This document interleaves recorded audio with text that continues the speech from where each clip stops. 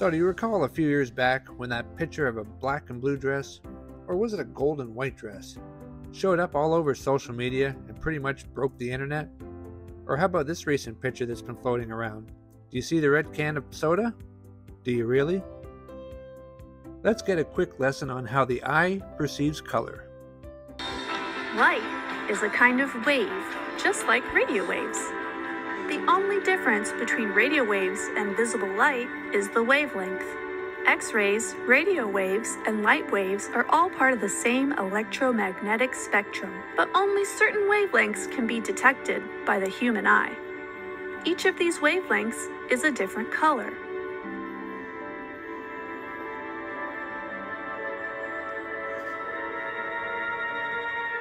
Light from the sun may not seem to have any color, but in fact, every color of the rainbow is already in sunlight. Together, they make white light. Sunlight is a mixture of different colors or wavelengths. This mix of colors in white light is what lets us see colored objects. When sunlight hits a beach ball, we see only the light that bounces off of it. Different parts of the ball reflect different colors. The yellow side reflects yellow light.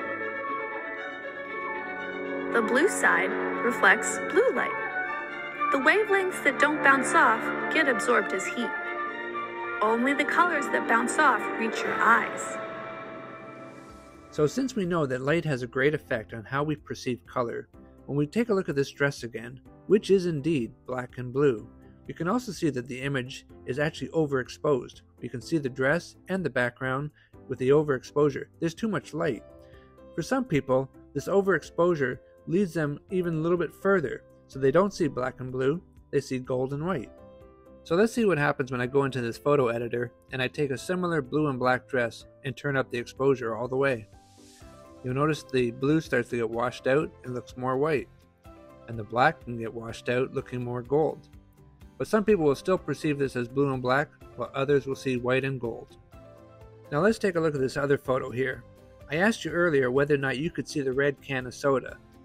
When you looked at the image, you probably recognized the Coca-Cola logo.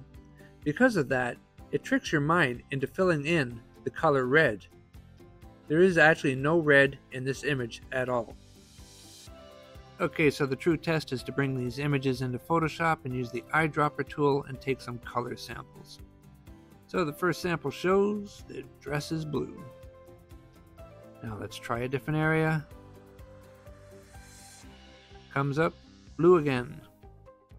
This time let's try a lighter area of the dress around the sleeve. Yep, blue, albeit a gray blue. Now let's try the opposite color of the dress. Yep, definitely coming up black. Keep in mind this image is all washed out because it's overexposed, but yep, that's black. This is a blue and black dress. Now the other image, let's go over to the pop can here. Let's click on some of the red. Nope, not red at all. How about another pixel? Comes up black. That's strange. Let's try another area. Black again. Another area, kind of green, kind of blue, kind of gray. Doesn't matter where we click on this image, there is no red. Simply playing tricks with our minds are filling in the blanks. We recognize the Coca-Cola logo and we automatically see red.